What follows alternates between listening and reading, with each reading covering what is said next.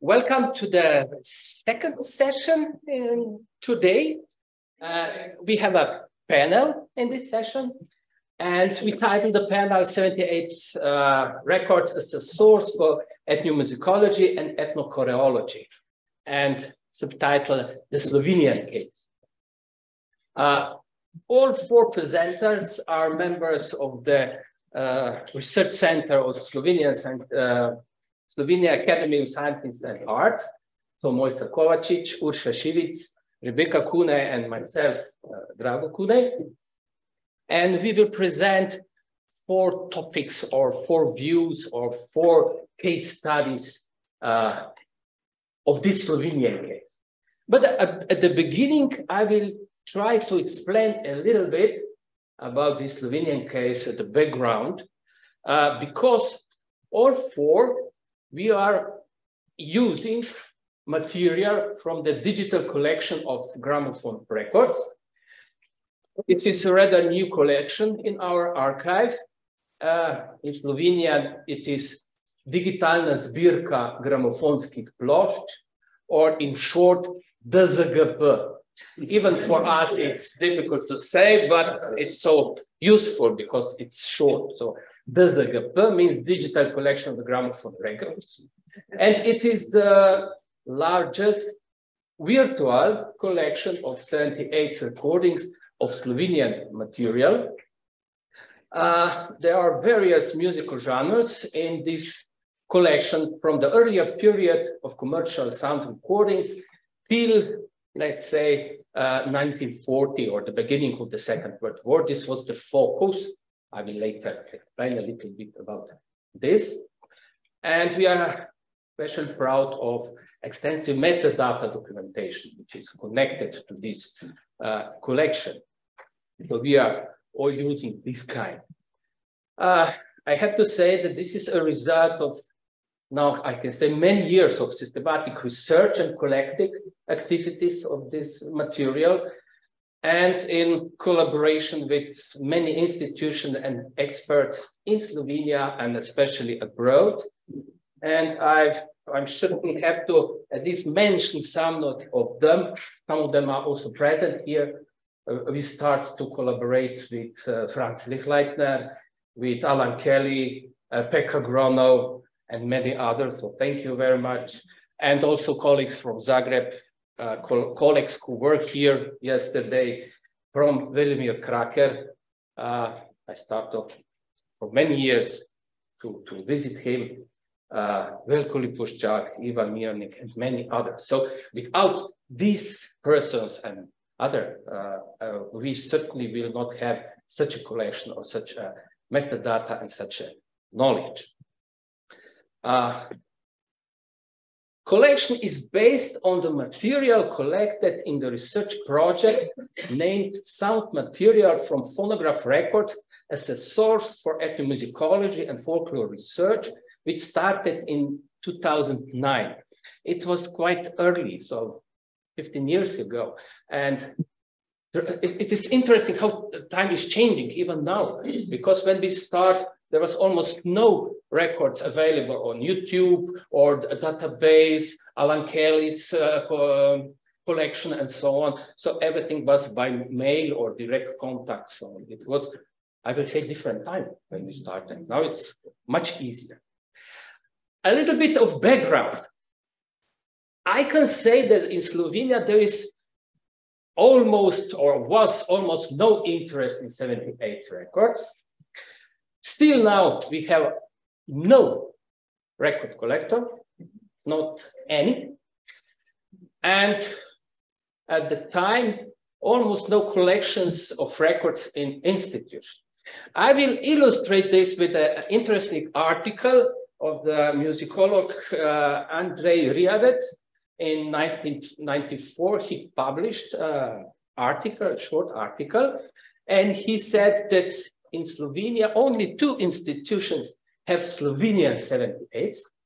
First institution is Academy of Music, and they had one record. And the other is Slovenian Theatre Museum. They have 24 records. So altogether, 25 records.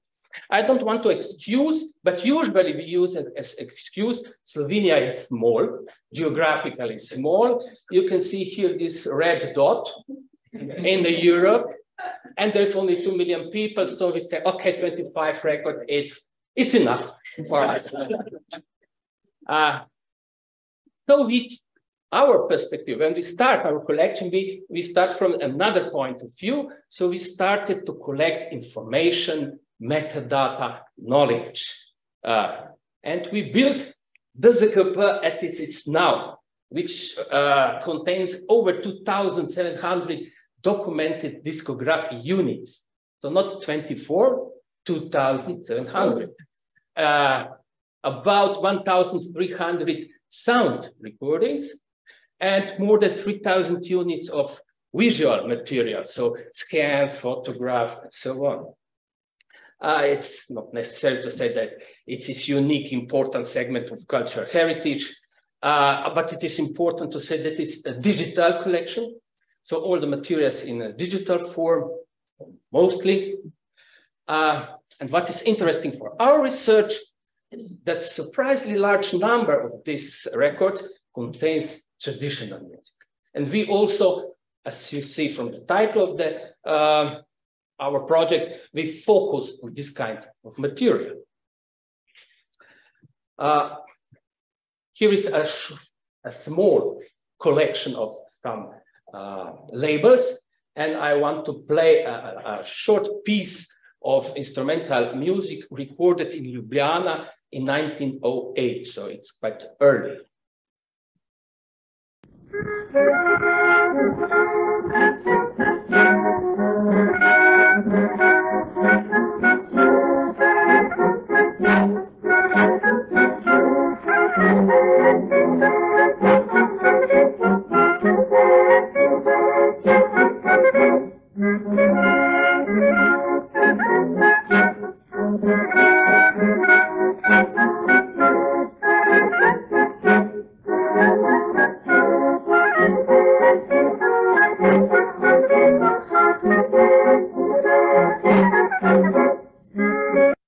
And so on. So it's a commercial record from the early period, connected with traditional, Slovenian traditional music. We can say that in our collection have two main areas where sentences were recorded. One is Europe, from recordings from Ljubljana, Zagreb, Vienna, Berlin, Budapest, so these big cities. And another is the United States, where recordings were made by immigrants in New York, Chicago, Cleveland, and so on. So each has some characteristic. I will very briefly just noted that these are in Europe, usually they are early recordings. A lot of them recorded before the World War I. And usually they are opera singers, theater actors, bands, as usually was who performed in those days. And this is mostly acoustically recorded material. In United States, recordings are from immigrant music, Slovenian immigrants in United States. Most of these recordings were made in between the both wars, and they are mostly electrically recorded.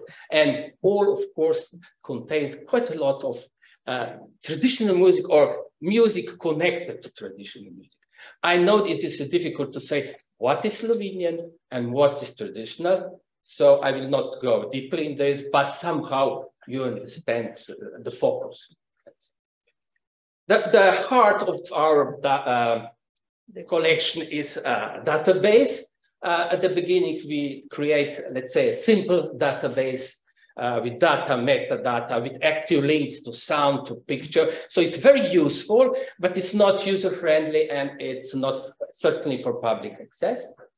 So we still use it, but we are now doing our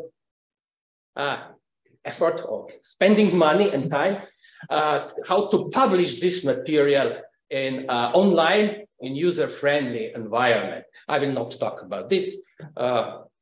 You know the problem.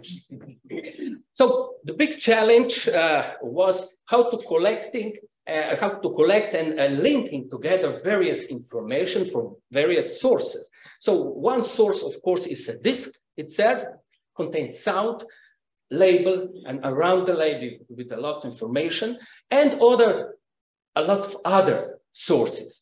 I will briefly touch a little bit these sources. So maybe just a label.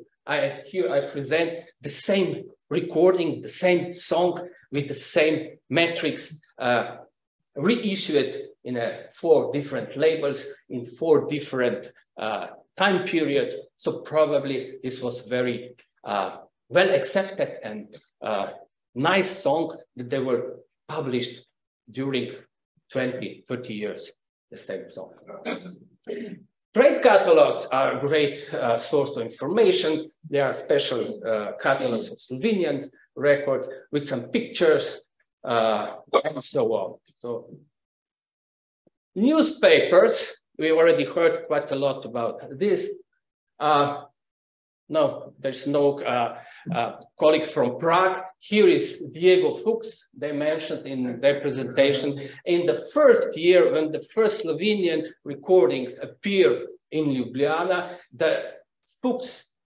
Diego Fuchs offered in our newspaper Slovenec Novi Ljubljanski komadi, so new songs from Ljubljana, and he could be purchased in his store in Prague, Moscow, and so on. So many information.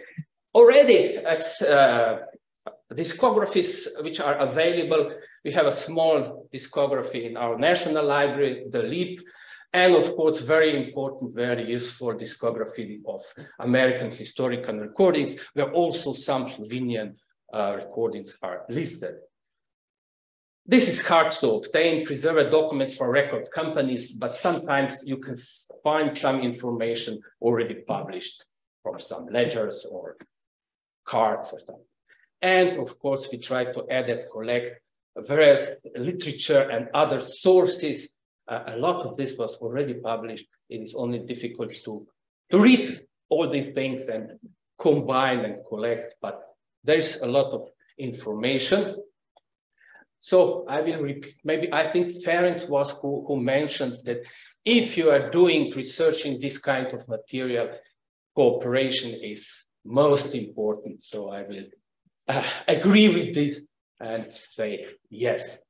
And to conclude, I'm very happy to say that we have some results of our project. We also already published some of them.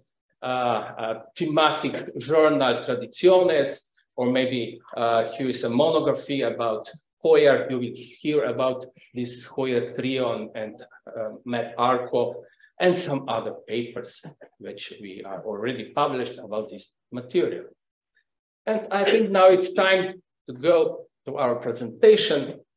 So first will be MOJCA KOVAČIČ, and she will talk about Music Society, Glasbena matica, and records of this society. So please, MOJCA, the floor or the Zoom is yours.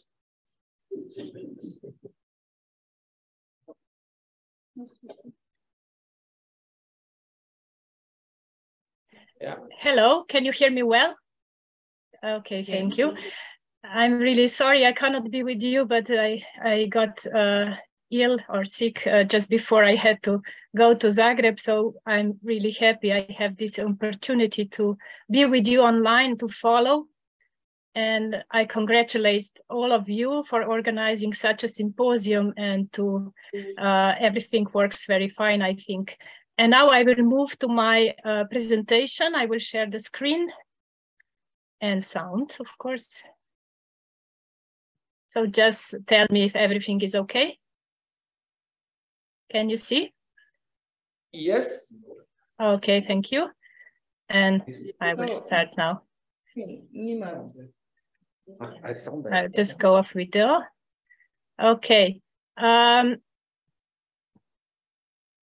Okay. So, as Drago mentioned, part of the music production of recorded material was recorded by foreigner record companies in Slovenia at the beginning of 20th century. And this part was also made by influential music society Glasbena Matica. I made my case study out of these recordings. You can actually explore several levels, but I have focused on few of them. So I wanted to see how these recordings are reflecting the time in which they were made, mainly through who was chosen to sing, to represent the national, so-called national music production of the time, and what repertoire was chosen. And of course, of my very interest, it was the sound, so how this repertoire was sonically presented or interpreted. So therefore, to understand the first, we must briefly touch upon the cultural, social, and political background that influenced this public representation of music during this period examined. So for those of you not acquainted with the region, I just say that Slovenia was a province of Austro-Hungary, and this was the period marked by ideology of cultural nationalism, through which Slovenians asserted their national identity within the Austro-Hungary. And cultural workers, either they were professional or amateur, they focused more on emphasizing what is Slovenian in our culture. So mainly through the search for difference between Slovenian and other, especially German cultures, and also in the search of Slavic Slovenian elements in music and language. In this respect, the advertisement of recorded record dealers from 1908, I must mention that this is also the year that first recordings of Glasbena Matica were made in Ljubljana. So this advertisement is very illustrative. In the newspaper Slovenski Narod, one can read, "We warn Slovenians who have a zonophone to order Slovene records because it's shameful that only German songs should continue to be listened to on zonophones in Slovene houses." So nationalization processes have taken place at various levels, and I will concentrate actually on the role that folk song called Narodna pesem had in this time. So there were many collecting of folk songs and publication of folk songs in textbooks, in songs books. Many choral arrangements were made, representations on stage, and nevertheless its production on gramophone records. So it's not surprising, as Drago mentioned, most part of these recordings were consisted of folk songs arrangement, and together with other utilitarian music in so-called Slovene spirit or national style, they say. So records were the ideal medium for the distribution and promotion of what was considered to be national within the mass culture. And at that time, Glasbena Matica was a leading society and a musical culture and identity center of the growing Slovenian national identity. So could be not surprising that they were chosen, I would say, also because of their quality or their reputation of being quality in the music production of the time.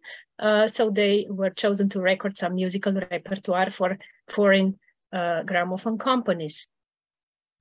So first in the project, I was trying to find as many information about the recordings of Glasbena Matica, and I did the search in newspapers of the time, the chronicles of society, correspondence of members of the society, catalogs, and other existing suitable literature. And I got data about the recording sessions, but not the context. So I was quite disappointed. I didn't find anything in their correspondence or chronicles, except once they mentioned that they earned some 350 crowns for the recording session. So this, I would say, these recording sessions did not really resonate among Glasbena Matica society, among performance or wider public. So I will focus on the data now in Ljubljana from 1908 and 1911. Gramophone company and Favorite record recorded, but labels also showed that Glasbena Matica quartet recorded also for Da Capo records and Lirophone. For the later, no sound is preserved. Glasbena Matica appears in vocal performance, and which was their primary area of activity. And the recordings also feature the various singing groups of Glasbena Matica. One of them is the choir, you can see on the picture. At that time had between 149 and 174 members in the form of male, female, and mixed choir. And of course, not all of them sang in recording sessions. The next one is the quartet of Glasbena Matica, also the most frequently featured on the recordings. And quartet and the choir, I must mention, were the established formation of Glasbena Matica. As we know that many times this bigger society had some smaller ensembles that used the same name and were formed out of larger choirs. So they represented the society, and this type of involvement was actually more feasible in terms of travel, funding, and of course also in terms of recording. And the third one, the picture is not from the recording session from Ljubljana. I just took it from the web to illustrate. This is the octet or the osmerospev of Glasbena Matica, which seems to be a special formation for this occasion, because I didn't find any in newspapers or anywhere that this formation existed. And we can just assume that technical limitations of acoustical recordings dictated the number of singers, and that's why Osmerospev also recorded some of the songs. And here are the data. So on the left side, you see the vocal formation and then inventory of recordings in our database, and then how much of recordings we have. For how much recordings we have the sound preserved, none for the octet, for example, what kind of type of songs were recorded, and the year of recording. And so I would say that this repertoire presents what I mentioned in the beginning of my paper. So the sound of the national spirit, which was manifested in different ways, either through composed music of Slovenian or Croatian composers, which were in many cases patriotic songs, as we see in the repertoire of the octet. And as I already mentioned, arranged folk songs, which were often combined of several shorter song fragments in one song. We call this venček. And also, as we heard also in this symposium, here we also can find many combination of singing with comical or spoken word, so singing comic theater acted lyrics. There are also some representations of nationally recognized folk customs. But yes, in further on, I will be more focused on interpretation of folk music, of interpretation of folk in the music. So I also compared the programs in the newspapers, but I could only find program lists for the choir. So I can say that they did not really specially prepare the repertoire for the recording sessions, but took it from the well-known and also more light-hearted part of the concert repertoire. So on the left and the right side, you can see Slovenske narodne pesmi here, and in this program, the same Slovenske narodne pesmi arranged by conductor Matej Hubat. So the next and the last step I will present here are interpretations of folk song arrangements. So I observed the sound, and I will just mention that, of course, choral interpretations are different from today's choral interpretations, even though they followed musical scores. I checked on this, but their interpretation, I would say, is much more dramatic and much more expressive, but I didn't focus really to analyze these choral interpretations, because I focused on the quartet which was interesting for me because I could not find any correspondence scores for their interpretation in harmonized folk song collections of the time.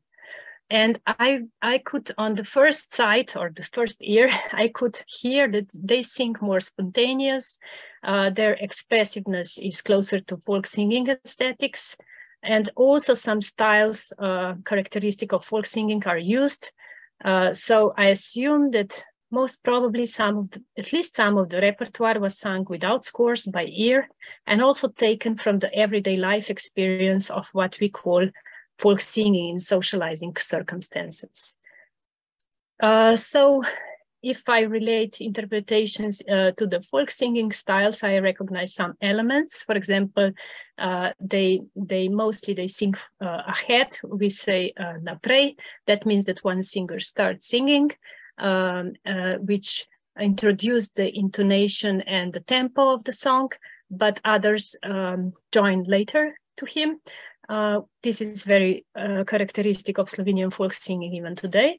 Then in some songs we can recognize stepwise singing. This is an expression in for folk singing in Slovenia when stanzas are modulated. Each stanza is in different starts with different intonation. Then they use really moderate tempo, sometimes very narrative and rubato singing. But of course, on the other hand, folk songs are being, I use this cultivated. I use this expression because I got it from the literature of that time when they were discussing how folk songs has to be cultivated for the stage. So they use the harmonization in the choral 4-part form. They use agogic and dynamic nuances as folk singing doesn't. And of course, many theatrical elements, as I mentioned before, like clashing of glasses, interludes, yowling, imitation of the mooing of a cow, and so on. With these dramaturgical notes, they emphasize the peasant character of the folk. So for the illustration, I have two sound examples. Actually, I chose the first one from, of course, from the period after the Second World War, where we have many field recordings. I chose the same song just for you to compare the singing style of the same song that was sang by quartet and sang by folk singers. Or I think it could still be sang in the same way today. So first, the folk singing group. And I will only present the first stanza, not to be too long.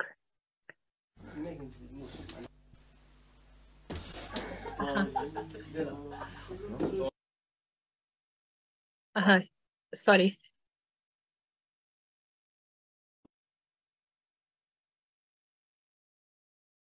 I'm sorry.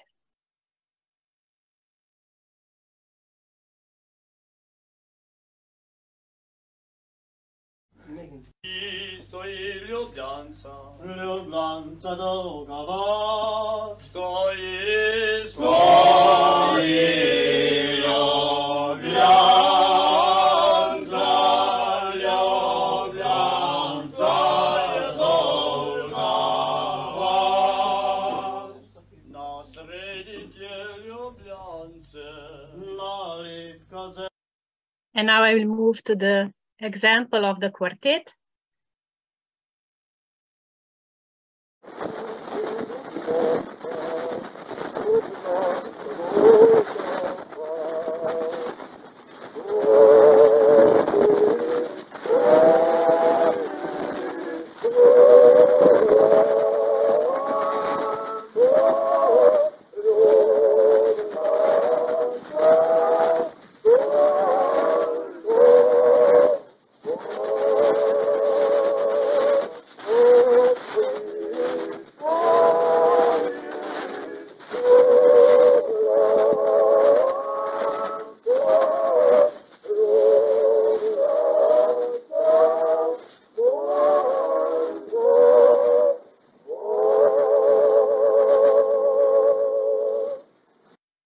Okay.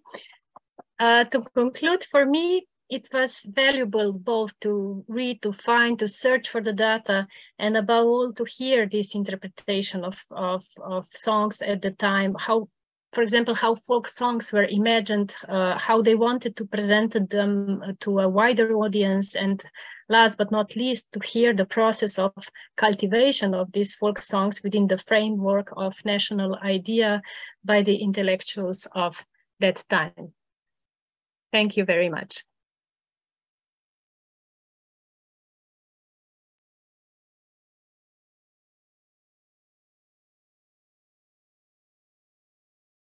Thank you very much. As we usually make it in this conference, we will ask for questions at the end of our panel, because sometimes our examples are our case studies are somehow interviewing and editing. So MOJCA, I didn't introduce to each other. MOJCA is ethnomusicologist at our institute. She's also a director of the institute. And now the next colleague is URŠA ŠIVIC. She's also ethnomusicologist at our institute, and she is especially or focusing on vocal music. So the topic is in vocal music on 78s. So please, URŠA, floor is yours. Thank you, Drago. And also thank you to MOJCA to make an introduction to the historical period of that time. The key question that interested me in the research was as follows. Which were sources for singers to choose songs for 78 RPM records? It turned out that among the records, among recorded Slovenian vocal material, there are many the so-called folklorized songs. At that point, I should explain what this term means. In Slovenia, we use the term ponarodila pesem. Literally, it means a song becoming folk or traditional. So this was, of course, this process of becoming popular or composed artistic songs becoming traditional is the process of of each time, of course, of each period. But in Slovenia, it was very important, especially in that time, which was explained by MOJCA. So the second half of the 19th century and the beginning of the 20th century. Also these songs were usually performed, also recorded, as you will see, and published, and also researched. So this was very important phenomena in Slovenia. So it is generally known term in Slovenia. So if you say ponarodila pesem, you know what we mean. But we usually mean that this is the song from the second half of the 19th century. Okay. During the decades of ethnomusicological and folkloristic research at the Institute of Ethnomusicology, a series of studies on this phenomenon were realized. But since recordings on 78 RPM records were not yet known at that time, this media was not considered as a possible transition of art music to traditional and vice versa. As in other cases, it was also typical for records with Slovenian music that besides traditional songs, a considerable share was represented by composed songs. I mean, songs with known composer and songwriter, the poem. These were composed in the style of romantic songs and were performed by soloists and duets accompanied by one instrument or smaller instrumental ensembles. For the purpose of my music analysis, I choose some of the so-called folklorized songs. On the screen, you can see the list of some recorded folklorized songs and the number of their records and reissued copies or records. I don't know which is the best name. So I will talk about the song Na jezeru at the lake. So we have 13 copies, I mean originals and reissued copies. Among the sources from which singers could have taken songs for recordings, I found three possibilities. The first one would be singers' own musical memories, then their concert repertoires, and finally printed songbooks. Let me just add that at the time I was researching this topic, this was 10 years ago, I didn't find any scores that were presented yesterday, like they were presented yesterday at the concert. So maybe we'll find that in some other occasion. We can assume that the personal song heritage was one of the sources for the recordings. That means the songs were more or less sung from memory of singers and partly maybe from a template. The hypothesis seems more likely when it was about national music, so when Slovenian singers performed Slovenian music. So this corresponds to the example Mojca presented in her music example. But among the first performers of Slovenian songs on 78 RPM records were foreign, especially Croatian singers, just to name few of them: Tošo Lesić, Emilio Blažević, Milka Polancer-Šnajdova, Božovičar, and the quartet Lisinski. Considering this, it is perhaps a more certain hypothesis that the performers used arrangements or sheet music taken from songbooks. Since the Slovenian and Croatian cultural space were closely connected at that time, many Slovenian songs, traditional as well as composed, were published also in Croatian songbooks, to mention only two of them, Kolo and Hrvatska pjesmerica. It is easy to understand that popular and widespread songs appeared in these songbooks, and among them were also that we find recorded on 78 RPM records. So I put signed with the titles, with the songs which are recorded on 78. It is known that sometimes performers were asked by gramophone companies to choose works from their concert repertoire for recording. Archive sources that would confirm this are very rare, but nevertheless, the program of the concert performed by the Slovenian soprano Augusta Danilova in 1925 reveals that she included songs Zapoj mi ptičica,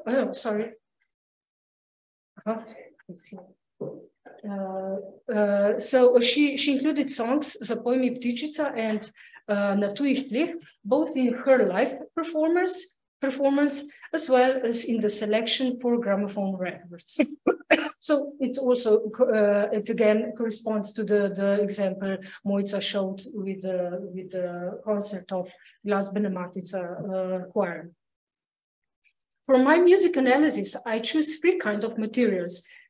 One was printed song version, its recordings on 78 RPM records, and its variants sung by traditional singers, which were recorded by Institute of Ethnomusicology in Ljubljana.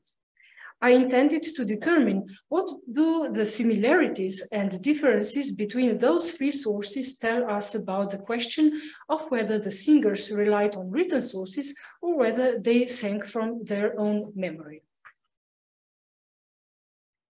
In my research, I analyzed several examples of folklorized songs, but here, due to the lack of the time, I focus just on one. The song Na jezeru, at the lake, was written by the Slovenian composer Miroslav Vilhar and was published, probably first time published in 1862.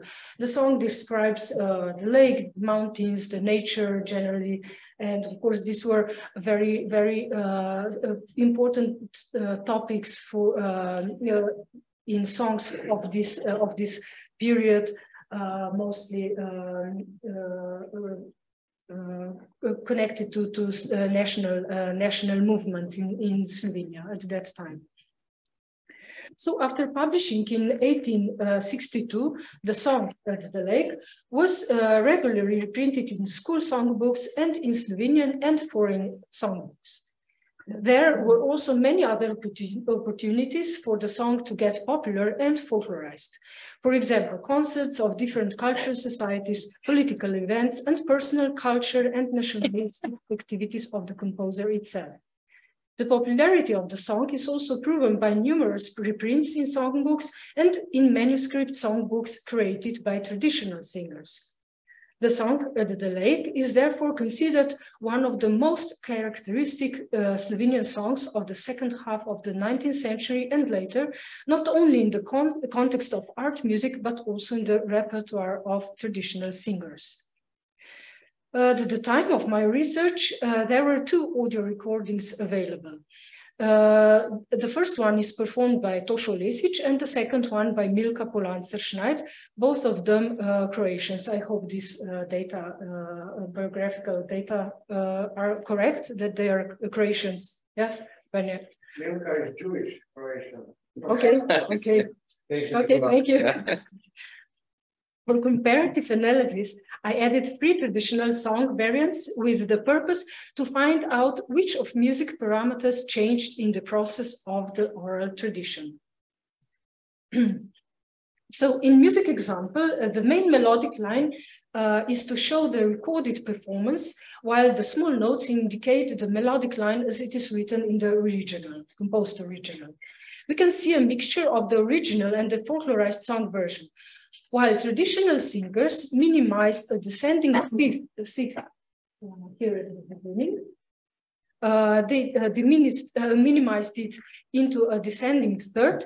In 78 RPM records, the descending sixth is preserved from the original, but it is different with the rhythm.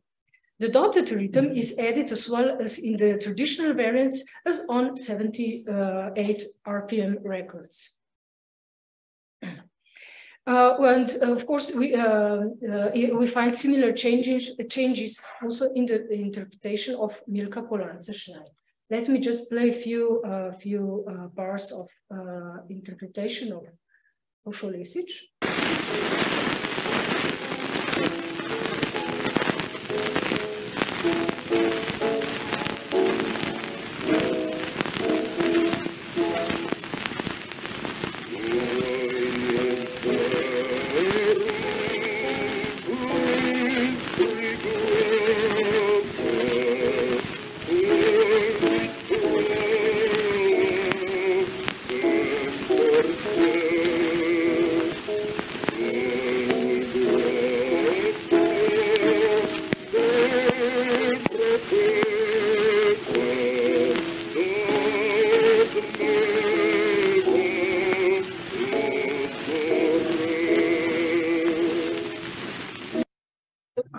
Shorten it so to not be too okay.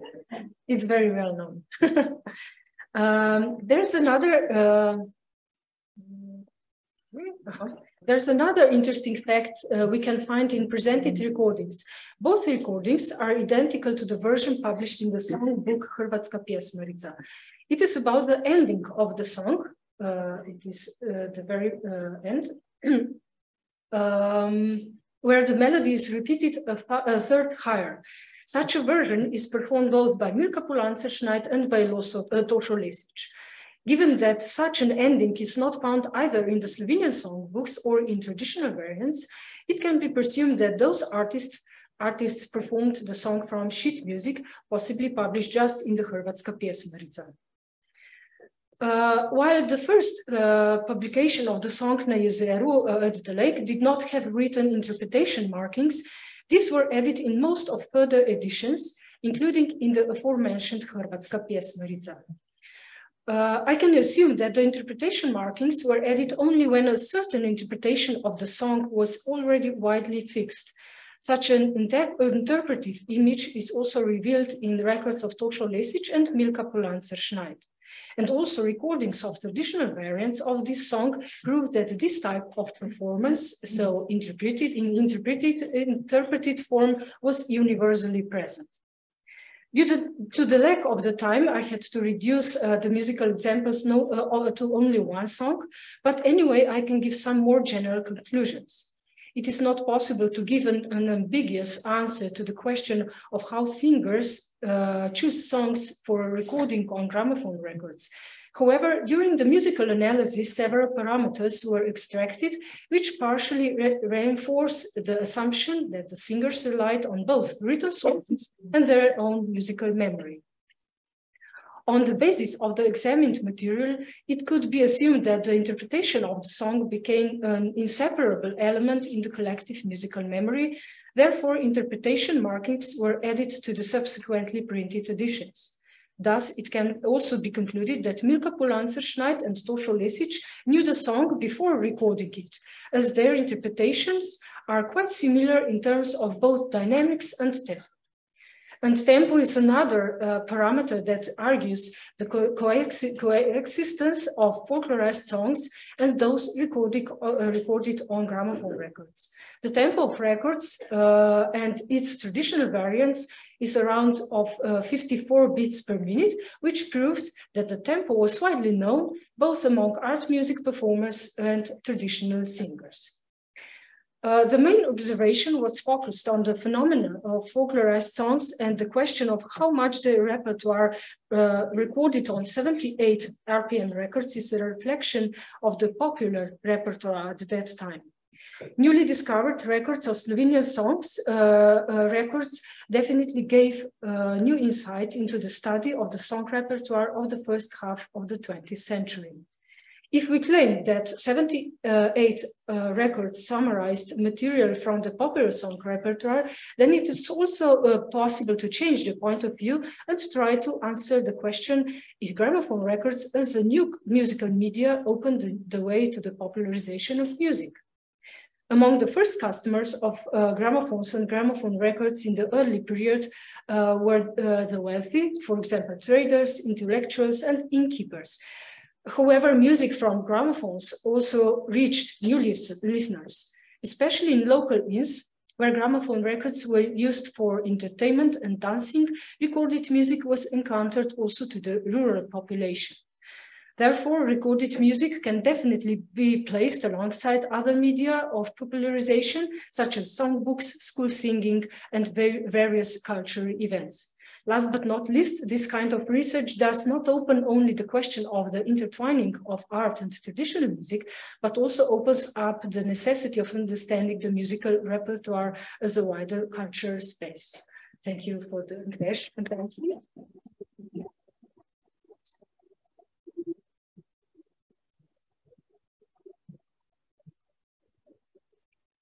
Thank you, URŠA, very much. Now we have our next presenter, Rebeka KUNEJ. Rebeka KUNEJ is ethnochoreologist in our institute. And so we will have a first time, I think you are the only one in this conference who will connect research or directly connect 78s and dance. We talk a lot about dance and dance music recorded on 78s. But this will be maybe topic about how they or presumed how this kind of records were used also to dance to them. So please, Rebeka, the floor is yours. Thank you very much. Welcome to all here. I enjoy these days in Zagreb. But my focus is not so much on gramophone as on dancing usually when I am researching. So, okay.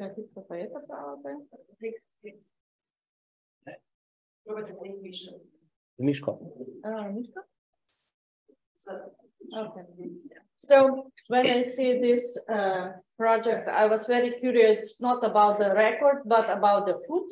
So this is my perspective on gramophone record, and especially here is the statement, plesna glasba u vlastitom domu, what's mean dance music in your own home. So this is how somehow connected my research interest. To start, I was dealing with Slovenian folk dance tradition usually, and then was the project of 78. And my question was, how did the early gramophone records influence traditional dance and in general dance culture? Because I think it's the two poles of everything.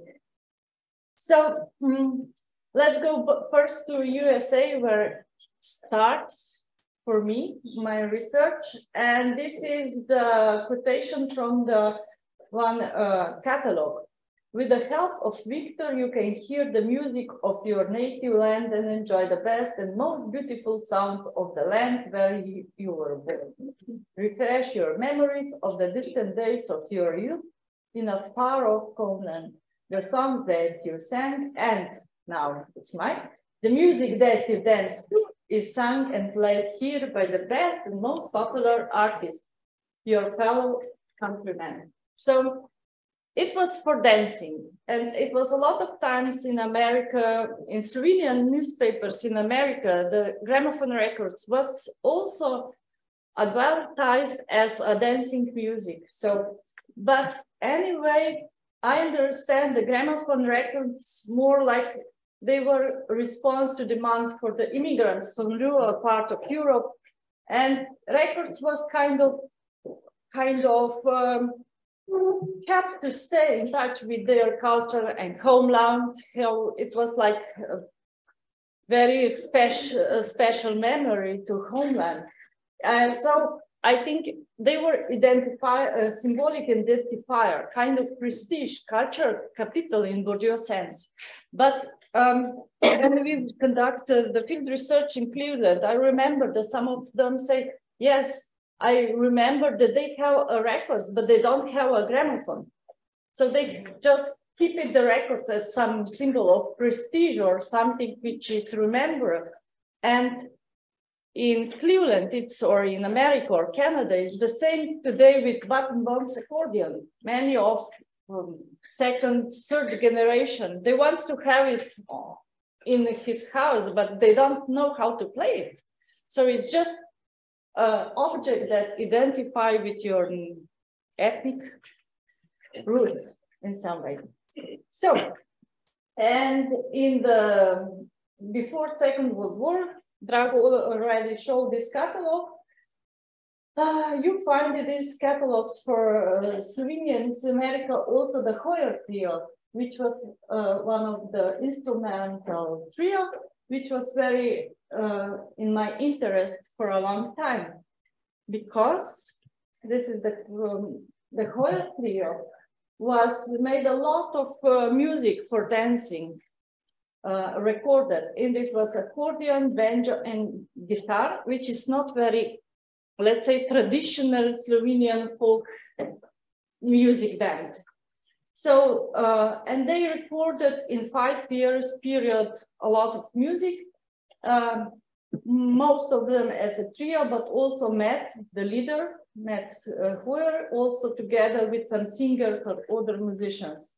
So they have a biggest selling hits was Dunaj ostane Dunaj, which is known also in some other countries with other titles, the melody, and then Jack on St. Clair polka, Butner's polka, Z polka, and so on. Among this recorded material, there is also a lot of dance tunes that are connected to traditional dance. One of these is Postertanz. Postertanz is dance pillow dance. It's a dance game when you choose the partner. So, and the Hoyer trio, actually, they made a recording of that. Hey, Postertanz! These the primos are okay, the more pesali, Postertanz!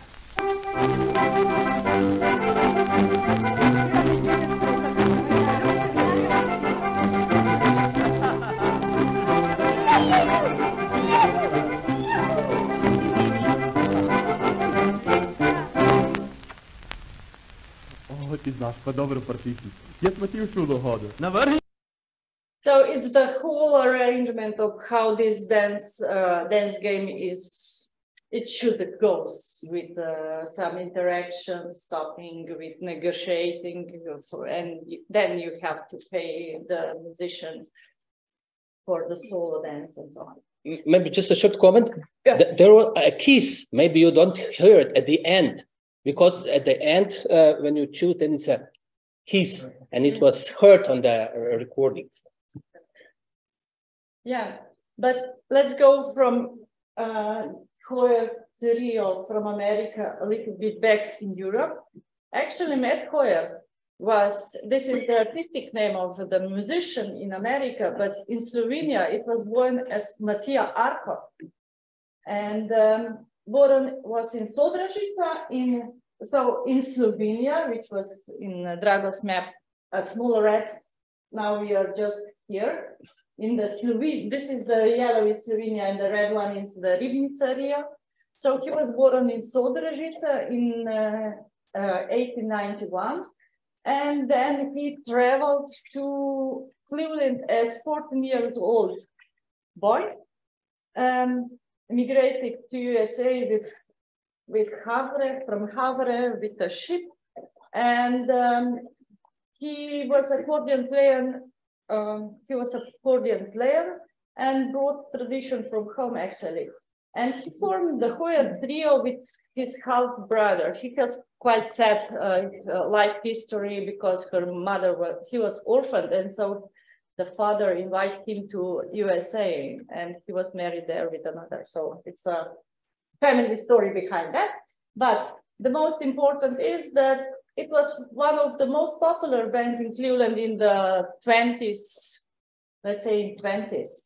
So as you see in the American Slovenian newspaper, you can find the advertisement of the dance events, picnics, that Hoyer brothers will make sure that they will be dancing in a homely way. But at the same time, you can get also the advertisement in the 1920s about already recorded music of them. And I like this advertise a lot because there is very rare, we have also the picture of the dance in the ads. So, but if you look at this, so it was, look at this musicians here, it's quite unusual accompaniment because it's a violin, double bass, and I think tuba or something like that. And actually this combination was never recorded in any of 78. So you have to know something. It's not just good to interpret the advertisement sometimes. So Hoyer Trio discography, in a 5 years period, they made 99 recordings, 80 independent recordings of the trio, and 19 recordings in cooperation with other musicians and singers. And many records were reissued in Europe, but this is the DRAGO topic, so I will not go in this details. But they were stemming from the experience of traditional Slovenian music. And a lot of, so that's why I was so interesting in them, because you find mazurka, Polska Transtraplan, Soltiš, Šuštar polka, Zibelschritt, Steirisch, and so on, and different polkas and waltzes. So when I was looking on these 80 independent recordings, it is in the percentage is like this. So the most they recorded polkas and then waltz, but I'm very focused on this folk dance part of their repertoire. Why? Because can tell something about Slovenian traditional dance as well. So let's go back to Slovenia.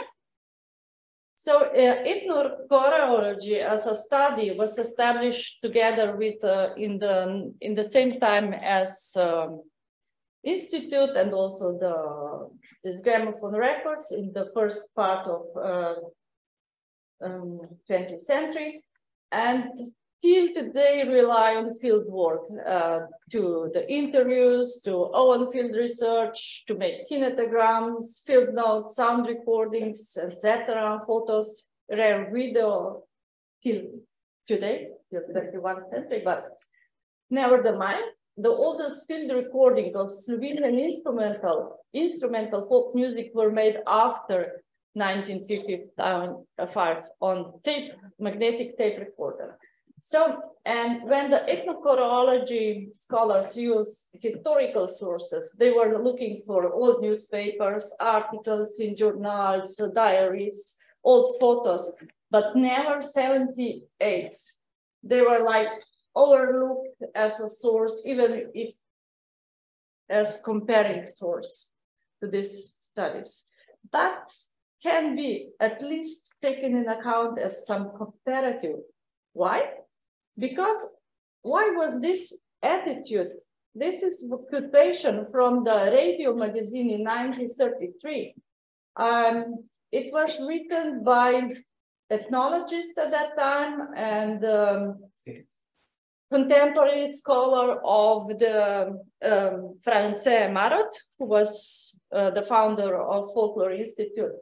And it was a long article, and it was, I think, this quotation shows the attitude of, let's say, Slovenian intelligentsia at that time in some way. So whatever is the cheapest for the foreign company and whether it sells the best is then recorded. And it's clear that the first-rate things are not cheap and that what sells is bad, each rather than the good. So it was the complaining about, so why so many records are in the radio? So I will come back with this topic, but I think this was the issue that, and these questions were very raised among the scholars in that period, that this is something popular, new, and also after the Second World War, they were, beside the technical problems, not to hear any more this music, but also just this ideas of what should be on record and what should not be on record, and what should be Slovenian in Slovenia, not by Slovenians in US, I think it is. So, but nevertheless, go back to my field in Sodražice. So actually the research and systematic collection in this area where Hoyer Trio came from, it was made in the 60s, and very new folklorist Drago KUNEJ wrote, she published a book about folk music in that Ribnica Voli. And in that book, the book is from 1968, he also presents the folk dance repertoire of the beginning of 20th century in this area. And you can see this. I will not say all these names because then I make the comparison with the songs that Hoyer Trio recorded, so dance tunes. And as you see, the Hoyer Trio recorded almost the same repertoire, only the orange I couldn't find on the Hoyer Trio music record, so on gramophone record. So almost all what was discovered by folklorists in the 70s was already recorded 40 years before, or even more, 40 years, yeah. So the advertising words became almost true in this case. So there is almost no song or musical piece which was ever composed that you and your friends are not able to enjoy if you only have Victor's Victor at home. So it is really how much of the dance repertoire from Vinica region was already published there in USA with the record. So, but it is important for me that the dance repertoire in Drago KUNEJ book was composed with the interviews of many traditional musicians there. So one remembered 3 tunes, dance tunes. Another musician remembered 5 tunes. And so she made a compilation of what was dance repertoire. On the other hand, you have a Hoyer Trio, which just published almost everything. So, and I have here two examples because Matt Hoyer was born 7 kilometers away where Janez Champa, one of traditional musicians, was born. And actually they were born in the same time, but this official archival material in our institute, it was recorded in the 60s, but Matt Hoyer recorded in New York in 1926. So let's.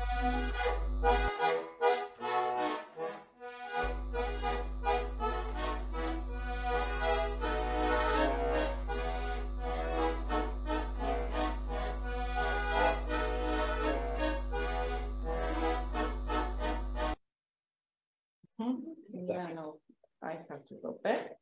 And this is the Matt Hoyer.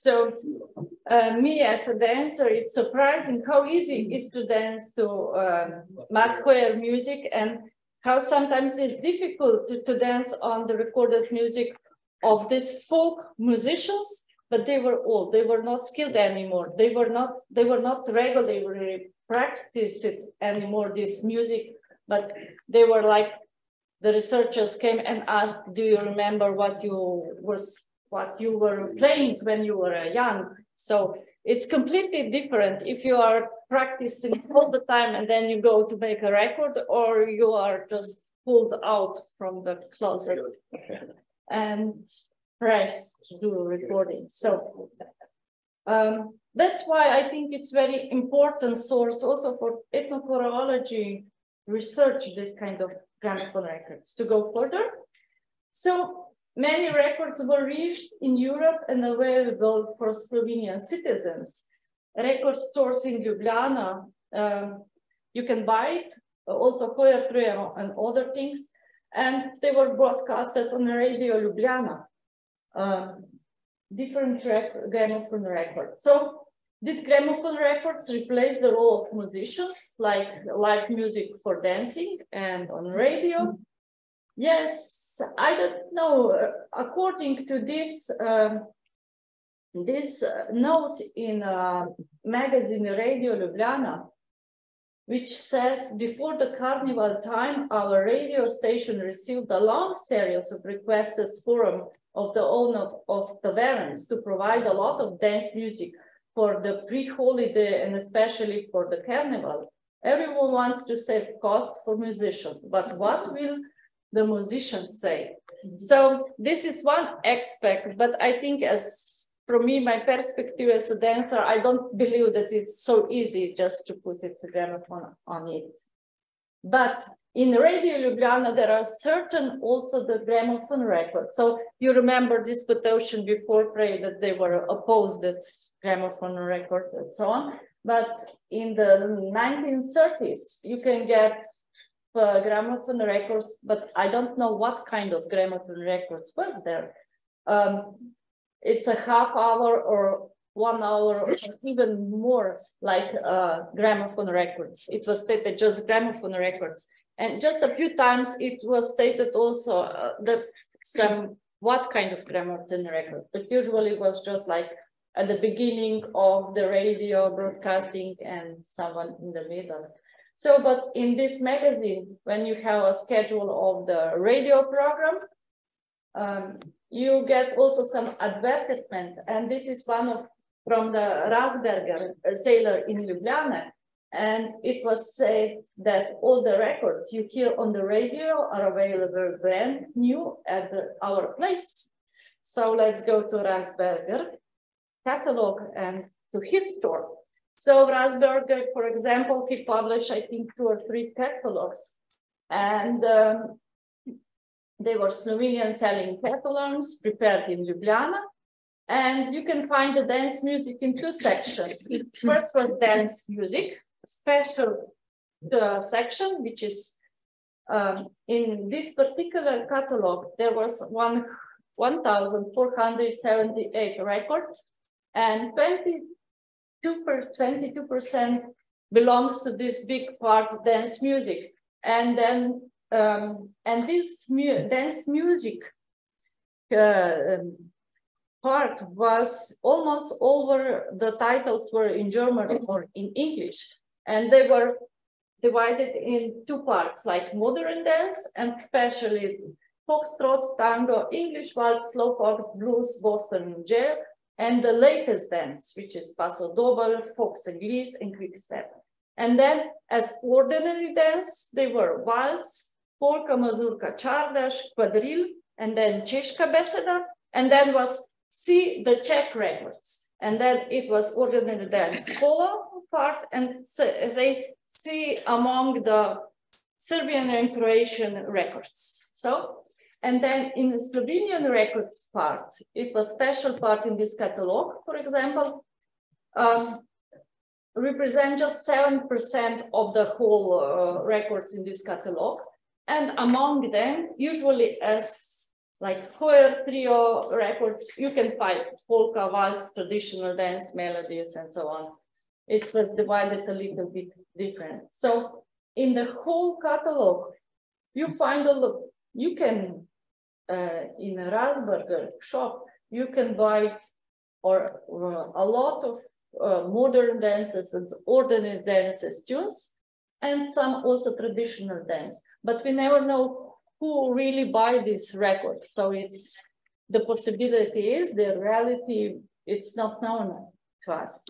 At the other side, so in the public dance events, especially the beginning of 20th century, we get like a Veselica event or some local feast or something in advertisement. You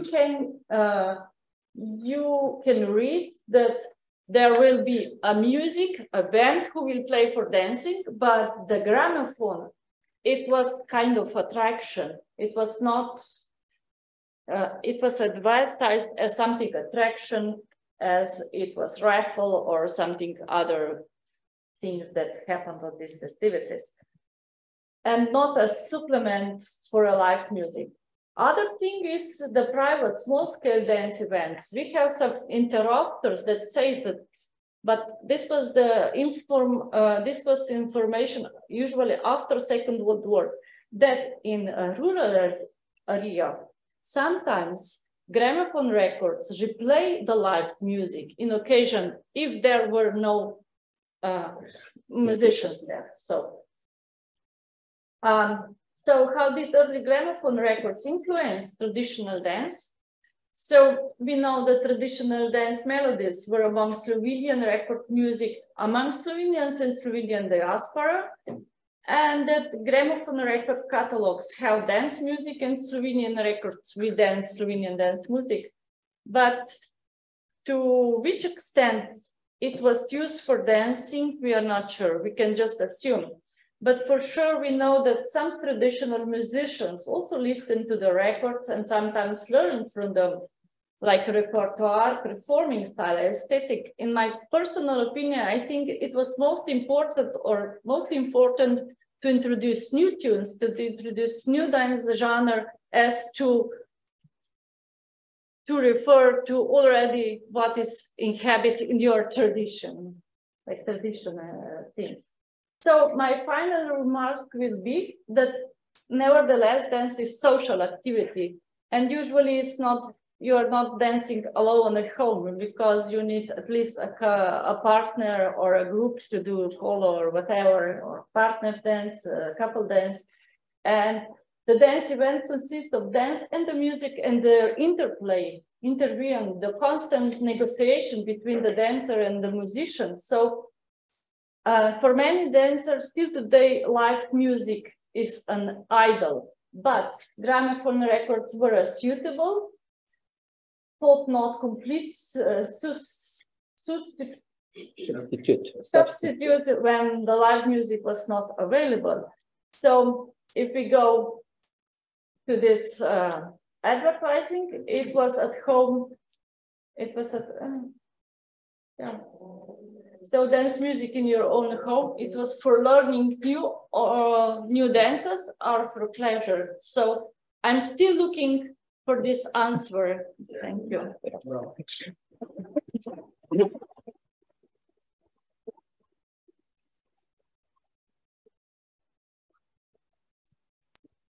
So, thank you very much.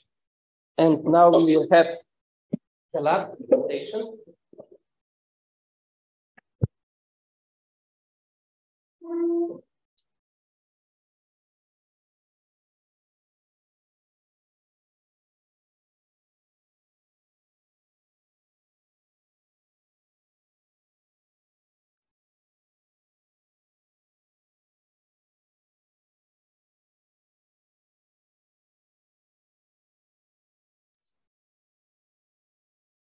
Okay. So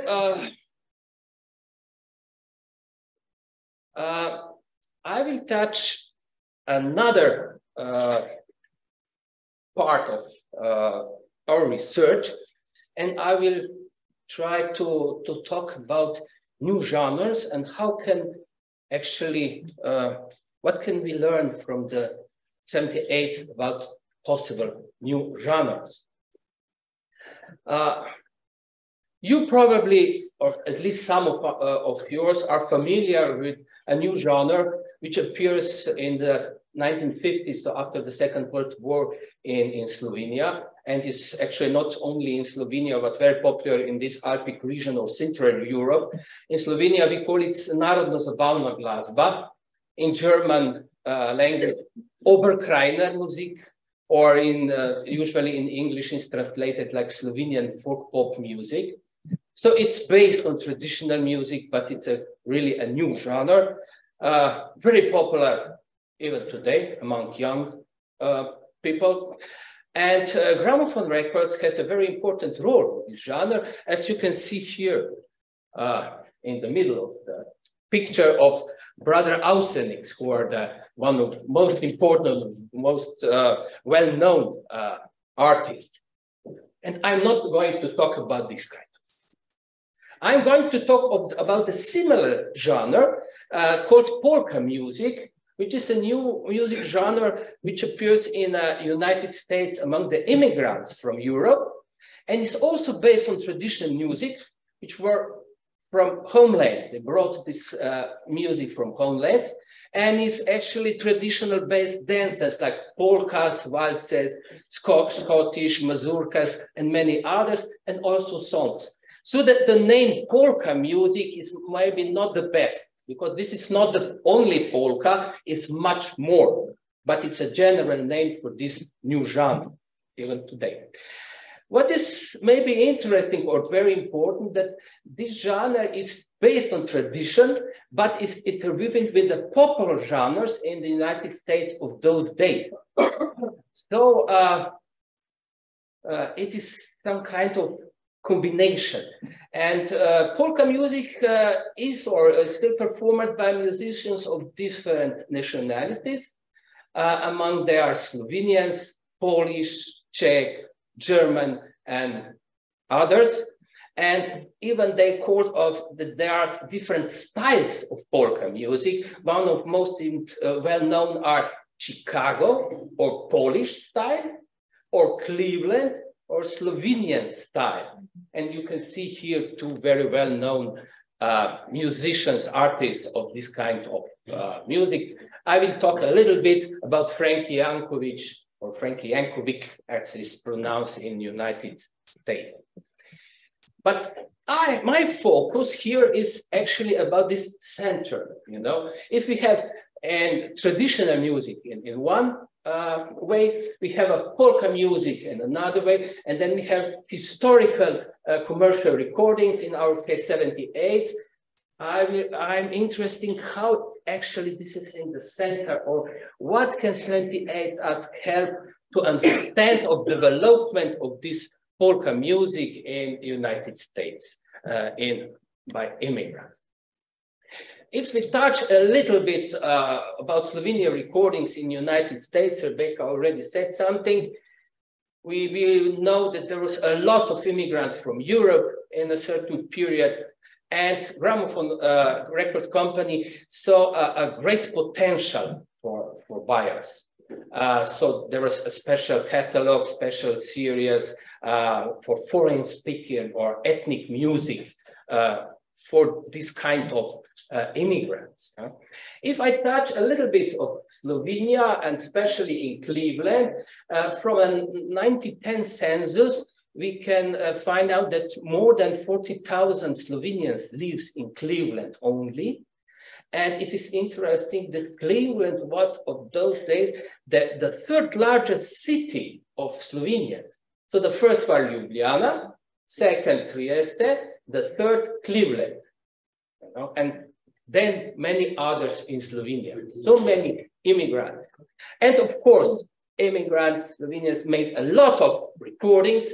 And as Rebecca already mentioned, there were quite a few Slovenian language catalogs with Slovenian records, or at least the records who were intended for performers or for buyers in Slovenian immigrants. There are also sometimes nice pictures. You can see some clothes, so it's identity or something connected also in the picture, not only with the sound. So Slovenia, Krajina, music. Cleveland was later called America's polka capital because in Cleveland there was the largest settlement of Slovenians in the United States. I don't want to go to the details and to all these members, but as I illustrated already. Very important for Slovenian immigrants were national homes.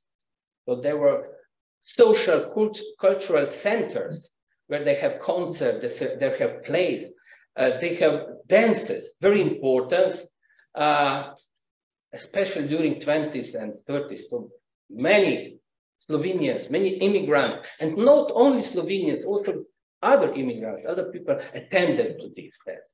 And 7 such camps existed in 90s already, also all in Cleveland only. So it really, it was important.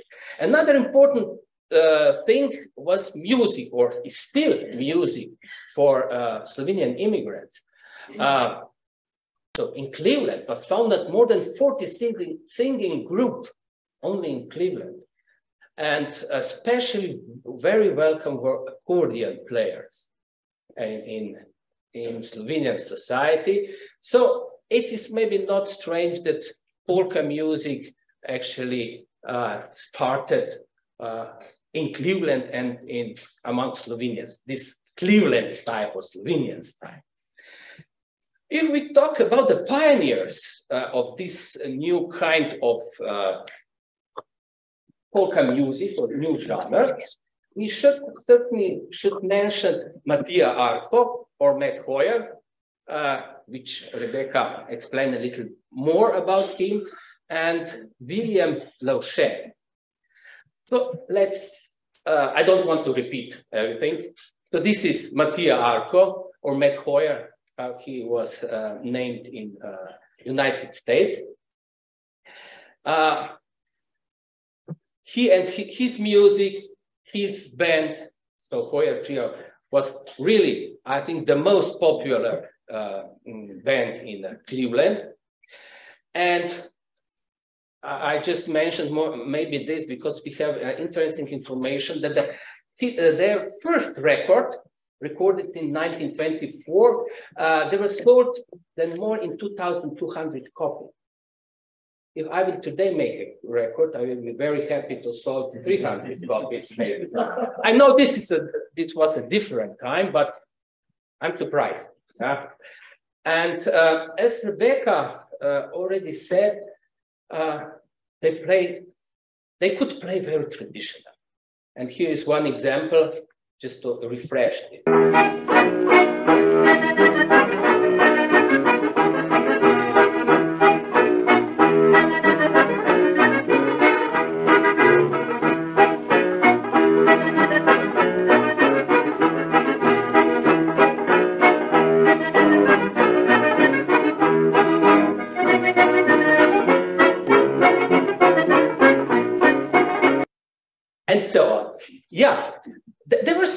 popular, and also the recordings were so popular.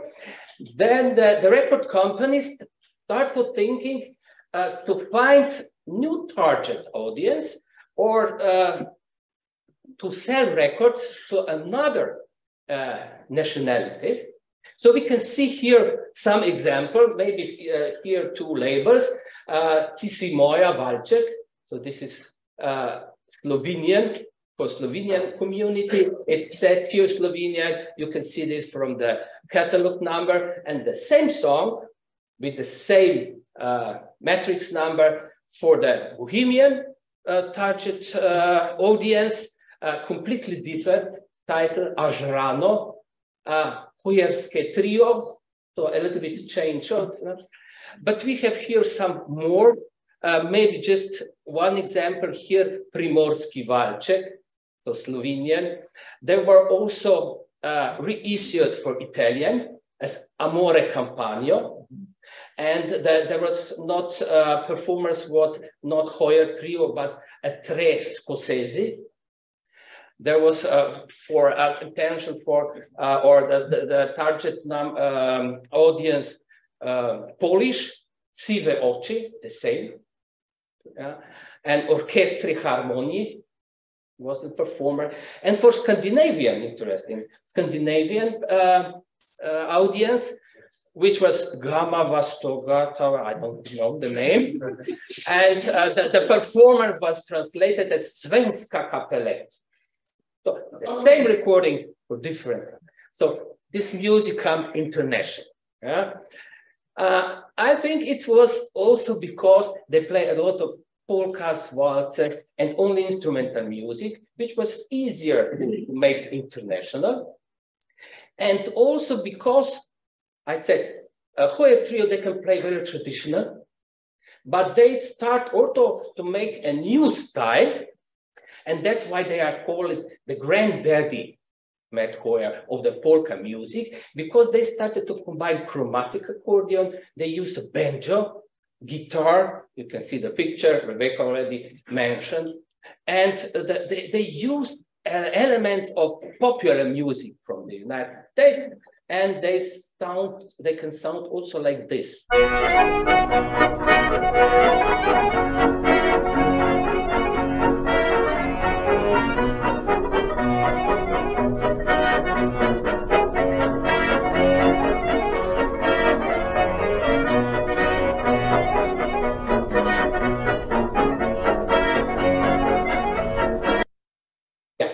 Okay, you get the picture, I think. Yeah. So another pioneer was William Lauchet. He plays very good piano. He actually first think to be a professional musician, but then later he decided to be a dentist. And I was told that he always sings when he make so when you were there, he was singing, whistling, and so he was very musician, a great composer, a great arranger, and he coaching singing groups in Cleveland, and he even rehearsed some of young musicians who later become most famous Cleveland polka style musician artists, and his music compositions, arrangement are actually the material for Cleveland style polka orchestra still now. What was important or connected with 78, he was a member of I cannot say the band, maybe a duet.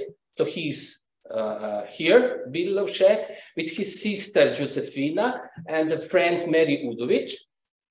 Sometimes he played accordion in the 78s, or sometimes they only, piano, not accordion, piano, and sometimes he just arranged music from them. And what is a new element, they of course combined for the first time vocal and instrumental music, which was not a traditional way in Slovenia. So this is one such arrangement.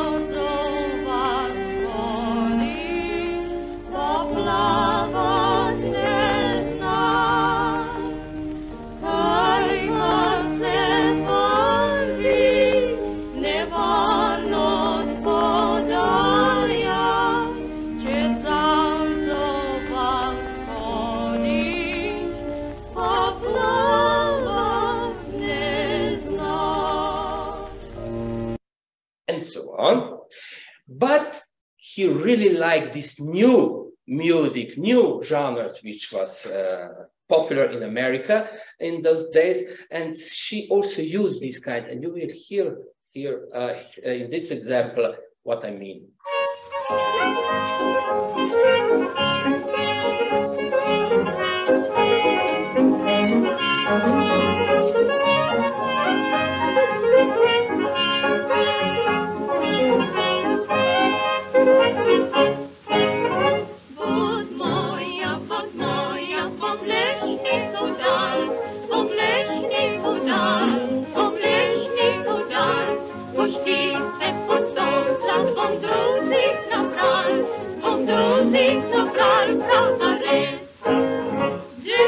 And so on. And among pioneers, I have to mention also Anton Mervar. He was not an artist, or he was an artist in a different way, because he was a producer, a maker of accordion, button box in Cleveland. He started to work in the factory Franz Lubas, very famous accordion maker in Slovenia and later in Austria. And he moved in 1920 in the United States, in Cleveland, opened some years later his own factory, and his accordion was very famous, even in Slovenia, because they were exported also to Slovenia, some of them. But what is important, he also have a store, Mervar's Music, it's called, where he sell first accordion and also other instruments, and of course records and gramophone. And he was, as usually, and we can say, as yesterday we discussed, he was also a middleman, maybe, or because he evaluated test pressing, and he also was a man who recommended recorded contracts for Cleveland-style musicians, including Matt Hoyer and Lausche Udovic, and many others. So this store was not only a store, it was a meeting point, you know. A lot of musicians from all the Cleveland come there, talk about music, discuss, make also business, but it was a cultural and business center. And he makes a lot of help to become this kind of music also popular. And what is interesting here in this, you can see here, Harmonike Izdelal A. Mervar. So it is on the label that accordion was made by Anton Mervar. So you listen to this song, and you can learn who was the who made this kind of accordion. And to conclude, the polka music come to its peak in after the Second World War, maybe close to the 50s. It was Frankie Jankovic of Slovenians who became first American polka king in '48. He has 2 gold records just because Blue Skirt Awards in 1948, 1999. He was awarded as the first ever Grammy in the Best Polka Recording category in '86, and so on. So he was famous, very famous. And he usually said that polka is the happiest music this side of heaven. And here I will show how polka sounds some years later.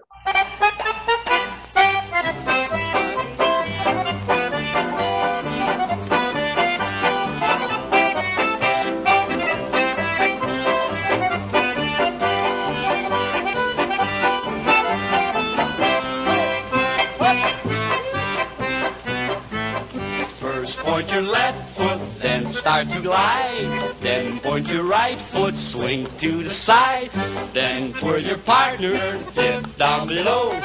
Then clap your hands and you're all set to go. It's the hokey-pokey polka or the honky-tonky tune, with a ricky-ticky rhythm like a mockingbird in June, with a humpty-dumpty tempo and a hurdy-gurdy sound. It's a hokey-pokey polka, they're playing all around. And so on. So this is what's happened later, and somehow to conclude.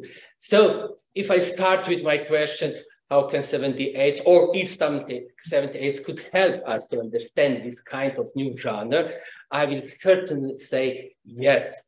And I can say the records could be a very good scholarly resource, especially accompanied with metadata and additional information. And through this kind of records, we can also reveal this diaspora experience to search for the sense of new identity and in this multicultural society, and that 70s actually are sounding example of slowly commercialization of traditional music and the development of new genre. And if I conclude with the words of Pekka Grono, that 78s are actually the largest archive of historical recordings in the world. And I will only say that it is really worth to study this material and to preserve this material. And I'm very happy that we are doing this also during this symposium. So thank you very much.